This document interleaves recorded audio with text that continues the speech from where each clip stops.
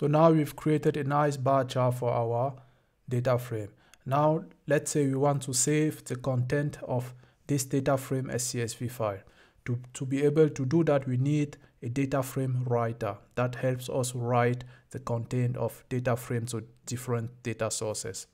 What we will do, first we create a new cell down here, and then we go to the customer purchase level data frame. Then we invoke the write method, and this method returns a data frame writer that we can then configure. The first thing we will do is to specify the format of the file that we would like to write out. So in our case, we want to write CSV file. Note that we have two options here. We can either use a built-in method like CSV or JSON, or we can use the format method here and then specify the format we want to write out manually. So we will use the built-in one. The CSV method takes the part where we want to write the file as argument. So in our case, it is the file store. We will then create a folder called output, an output folder, and the file name should be customer purchase level.csv.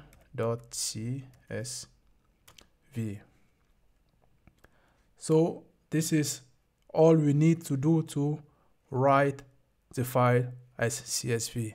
So let me execute this cell and we see what happens.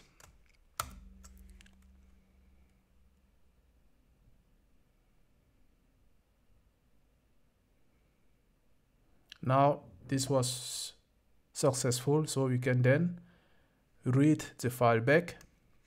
Let's say var DataFrame equal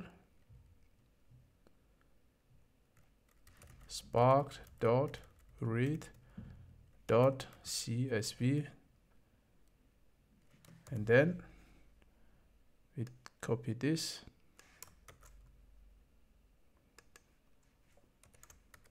paste that in, and execute that one.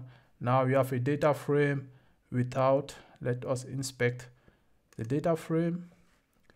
df.print schema.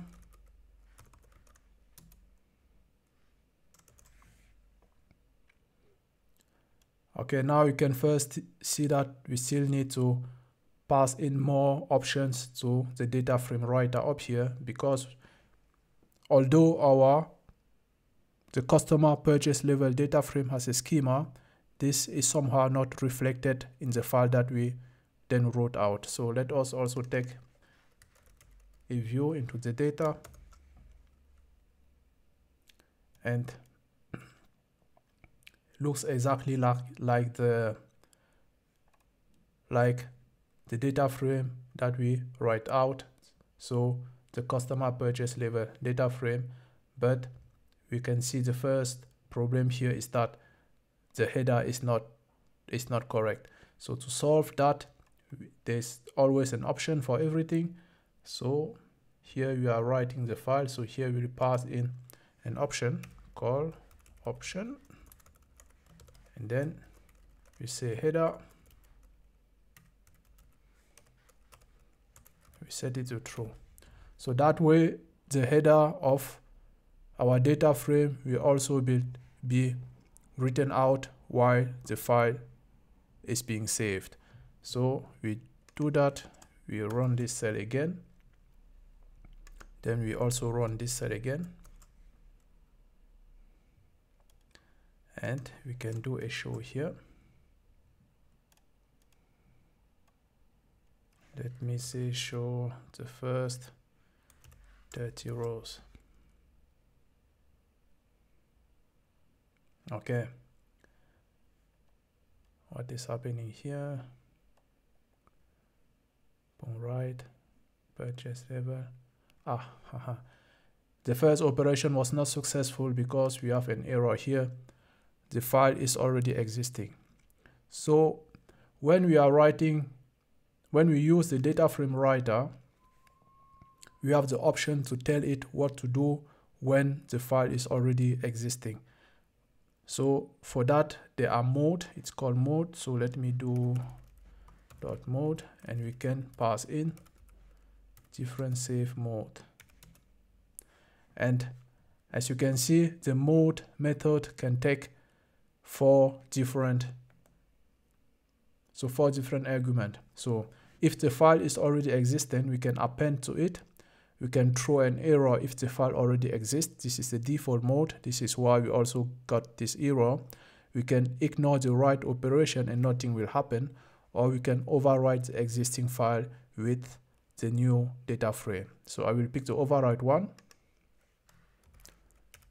and then execute this again.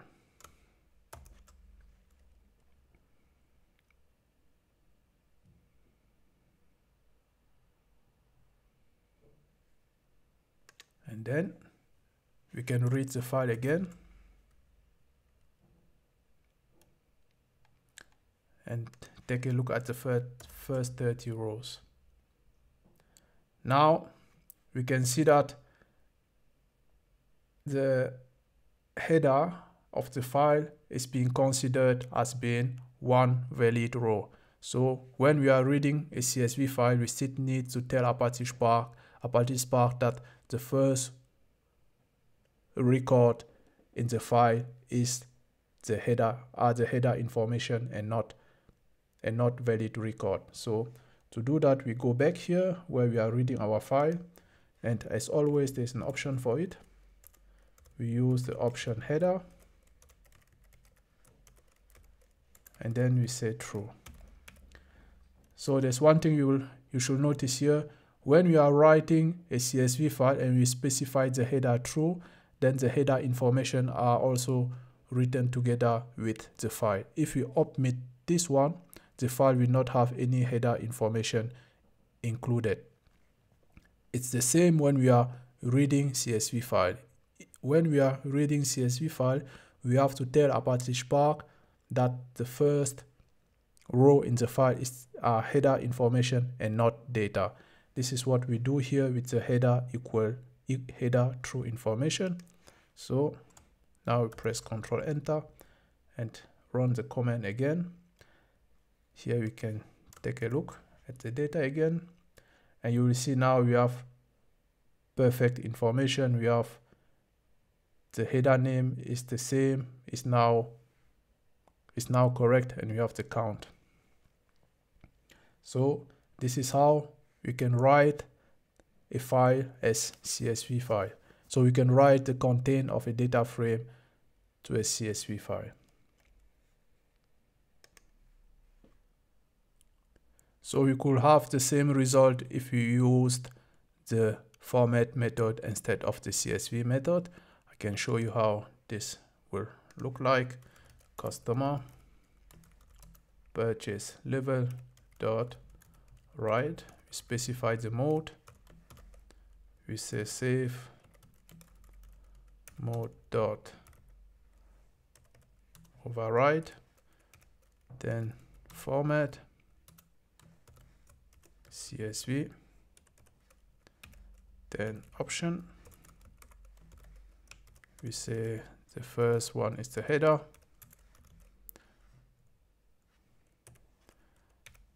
then another option. Now it's the path, and we want to save it at the same place.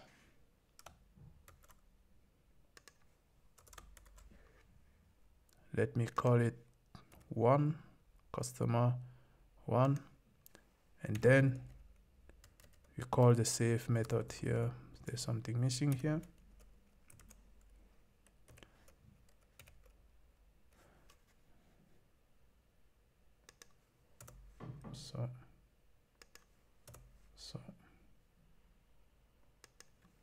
So and then save. So when we use the format option instead of one of the built-in one, we then have to specify the part where we want to save the file and call the save method.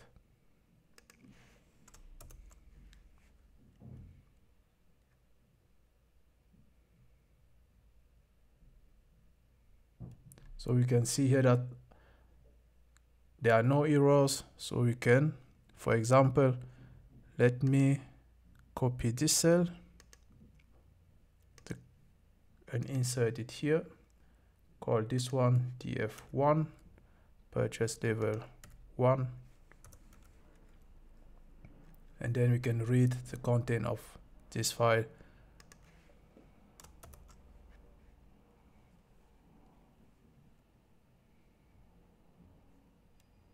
Now we can see that df1 has exactly the same schema and the same content that df down here.